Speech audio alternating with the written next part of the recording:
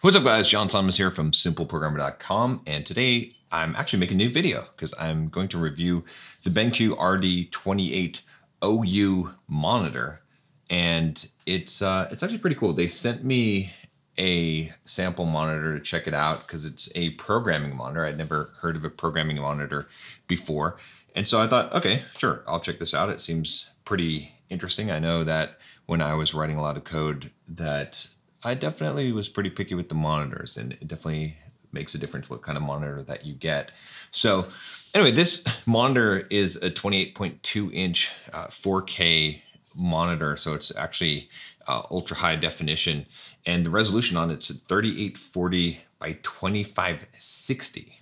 So that's really actually pretty cool, because if you've used one of the kind of standard monitors, the 16:9 ratio monitors that tend to be popular today, it really cuts off at the bottom. You know, you've got this length on it, which is not as useful for coding, and you want to see more lines of code. So it's actually better if you have it longer.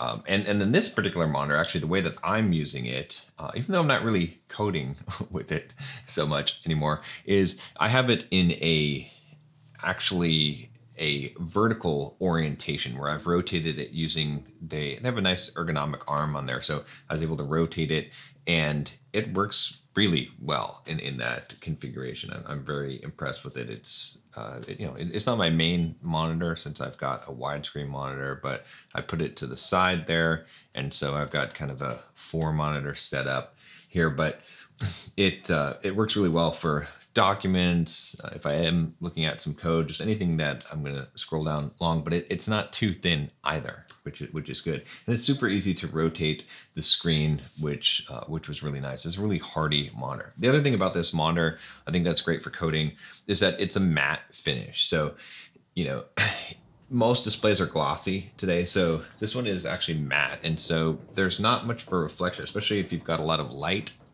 If you like to sit by a window or something like that, you don't end up having that glare, which is really quite nice. And then it's got a bunch of features that really make it useful for programming. So one of the main ones is it's got a dark mode and a light mode that are sort of designed to set the settings on the monitor to make it so that when you're in dark mode in your IDE, that text pops, is very readable. And the same thing with light mode, which is really nice. Plus you can have a user configuration where you can set your own settings and you can cycle through them very quickly on the monitor, which is nice. It also has a bunch of features to really reduce your eye strain. Now, it's not something that I particularly struggled with that much, but if you do, it's definitely something that you should really consider, especially if you're spending a lot of time just looking at a single monitor. One of the big things that they have is they have this moon halo feature, which is kind of this light in the background. It's supposed to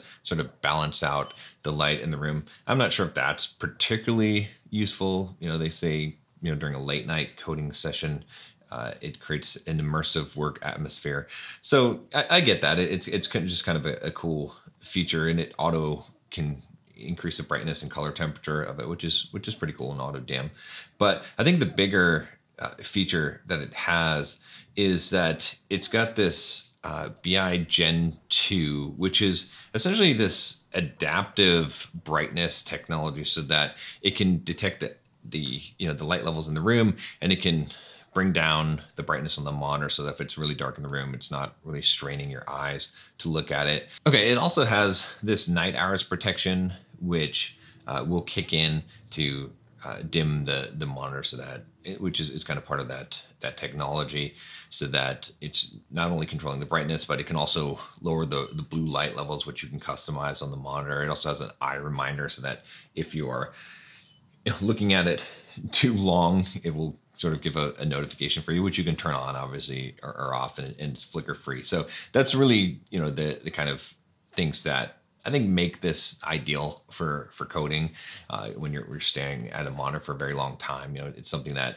you could really have this as your main only monitor, and I think that would be good. I think it is actually big enough to use that, or if you use 2 of them, that would probably be ideal. I would probably put one in a landscape orientation, one in a vertical orientation. And then, it's got a lot of the kind of features you would expect at a monitor around this price range, which is, just a little bit north of $600, which is, it's got, DisplayPort connectivity, USB, and in HDMI, of course. But the DisplayPort, or actually the USB is actually pretty cool because you can daisy chain with that, so you can connect multiple monitors with it, and it supports 90 watts of power delivery through USB-C, so you can really connect your laptop with it, and it can power your laptop from there, which is pretty cool. And then, of course, you can just use one USB-C cable, which is what I'm using to power this whole monitor, which is great because everything comes across through there. So that's really useful. And then it also has a KVM switch built in, which again is pretty useful if you have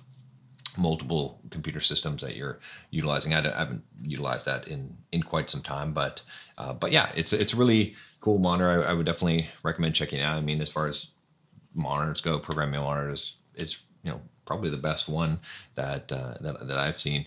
I prefer the ultra wide displays today instead of the dual monitors, but if I were to do a dual monitor setup, I would probably do 2 of these, or maybe even 1 of these. I could conceivably see. Sometimes having so many monitors can be a bit of a pain, and so sometimes it's nice to just have the simplicity of a single monitor, especially if you're going to be doing a lot of mobile work too, where you're on your laptop, because then you sort of handicap yourself where you can't use a single monitor anyway. So anyway, check it out and let me know what you think.